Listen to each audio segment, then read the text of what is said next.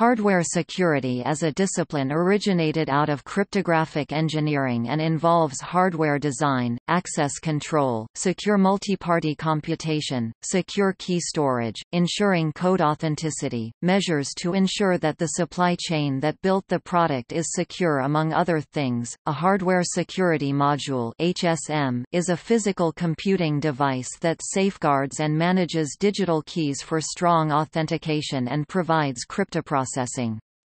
These modules traditionally come in the form of a plug-in card or an external device that attaches directly to a computer or network server. Hardware backdoors are backdoors in hardware.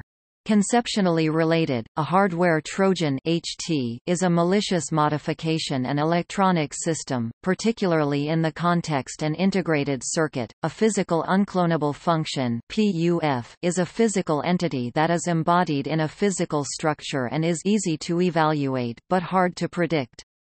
Further, an individual PUF device must be easy to make but practically impossible to duplicate, even given the exact manufacturing process that produced it. In this respect, it is the hardware analog of a one-way function. The name, physical unclonable function, might be a little misleading, as some PUFs are clonable, and most PUFs are noisy and therefore do not achieve the requirements for a function.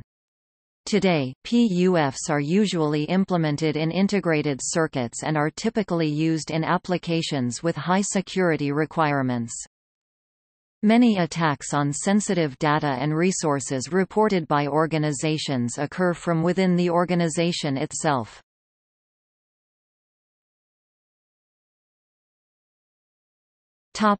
See also: